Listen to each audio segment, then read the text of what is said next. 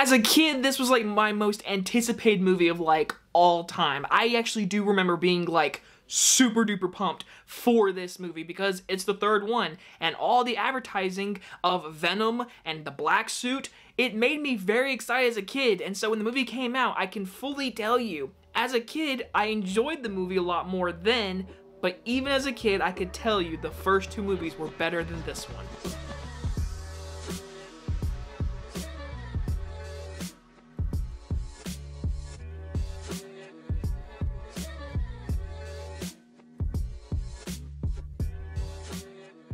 Spider-Man 3 stars Tobey Maguire, Kirsten Dunst, Topher Grace, and Thomas Hayden Church, and is about a strange black entity from another world bonds with Peter Parker and causes inner turmoil as he contends with new villains, temptations, and revenge. So if you're watching this review, you guys all know that this movie was a huge disappointment of like all time when it came out. Like, a lot of people just completely bashed this movie.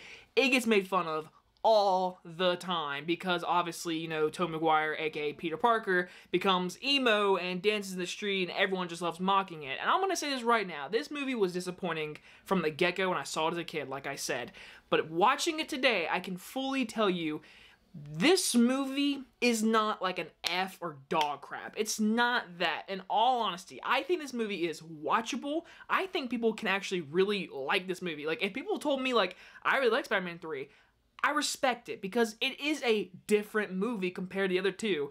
Biggest issue, obviously, is Sony completely was like, we want Venom in this movie, and Sam Raimi was like, well, I have Sandman and the new Goblin. I had this all set up for this moment. And they were like, we want Venom, like, now. Oh, we're gonna get Topher Grace to play Venom. Oh, we're also gonna ask Bryce Dallas Howard as Gwen Stacy. There's so much thrown in this movie that the movie becomes a complete mess. But besides all that kind of stuff, this movie is really fun in the action department. I think these action scenes are really good. Like, honestly, all of them. I have no issues with any of the action scenes. I love the scene with Spider-Man and Sandman fighting each other in this armored truck. It's a fun, exciting scene. I don't love the music as much as Danny Elfman's. I know he does certain score for Sandman and Venom. It's fine, but it's not Danny Elfman. But with this movie, the action scenes are really fun and exciting, and they're really well helmed. Like that first action scene we get with Peter Parker versus freaking the new Goblin. He first shows up in his new suit. It's like, it's a gruesome fight because they've set up this friendship. In the other two movies, they've set it up. And in this scene, we get to see them finally fight. And the whole movie is kind of ruined because the stupid memory loss bumped his head. I hate that plot line very much. But, you know, I feel like that was in the movie because they were like, hey, we need to add in Venom, so let's put away this plot line for the half of this movie. We'll bring it back once we get this Venom thing situated. I think, honestly, that's what happened because it's so annoying because Sandman has really good development as a villain, and you like Sandman as a character. You're like, I kind of understand where you're coming from. But then with Harry and the new Goblin, it's like put on hold, and we get the black suit, which I do like the black suit. It's really cool. I like seeing Venom when he's actually got the teeth in Venom, but we have Topher Grace as Eddie Brock. Oh my god, guys, I mean, talk about a miscasting. I'm sorry, Topher Grace is not like, I love him from That 70s Show, okay? That's what I grew up with him watching. He's not Eddie Brock. He's very just one-noted, and then when he becomes Venom, I cannot take him seriously as a villain. Every time at the very end of this movie when it shows his face, I'm like, can you just become Venom again? You look cooler, I would say.